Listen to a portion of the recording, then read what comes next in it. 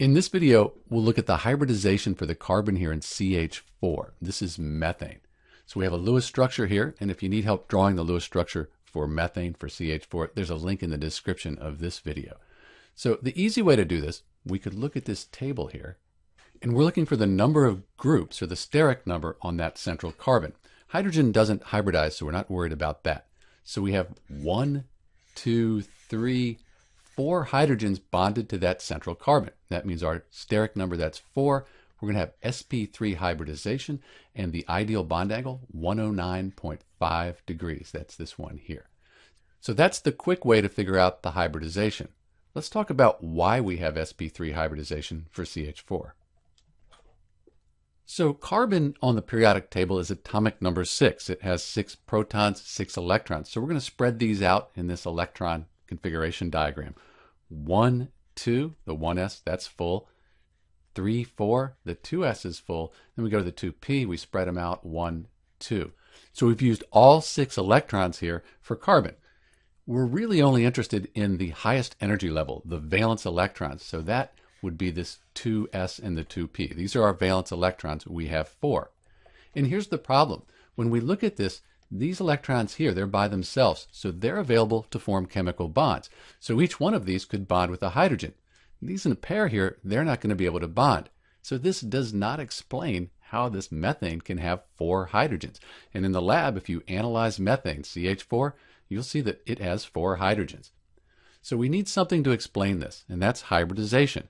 Since we have this space here, we can promote this electron up here. Now we can mix the 2s and the 2p, and that's going to give us hybrid orbitals. So we're going to mix this s orbital here and these 3p orbitals there, and that'll give us 4 orbitals that are all equal. We call these degenerate hybrid orbitals. So these all have an equal energy, and it's kind of in between the 2s and the 2p. So we've taken these two here, we've hybridized them to form these hybrid orbitals. We still have this 1s down here, but we ignore that. Those aren't valence electrons. They are not involved in bonding, so we're not so interested in them.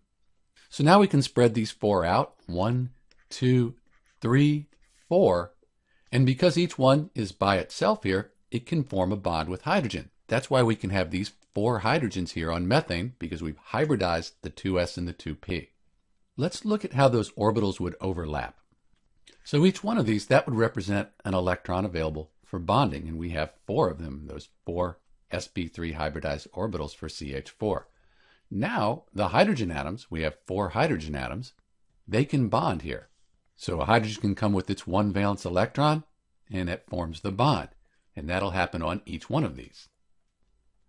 So now we have the correct number of hydrogens, 4 hydrogens bonded to our central carbon in these sp3 hybridized orbitals, and we have the correct molecular geometry. We have tetrahedral molecular geometry, and we have these bond angles here of 109.5 degrees. Let's look at a model that we can rotate.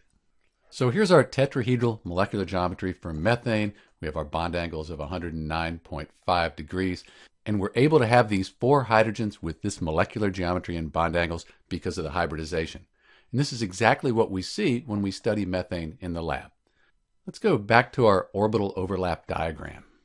So to recap, we have hybridization of sp3 for the methane molecule, CH4. This is Dr. B. Thanks for watching.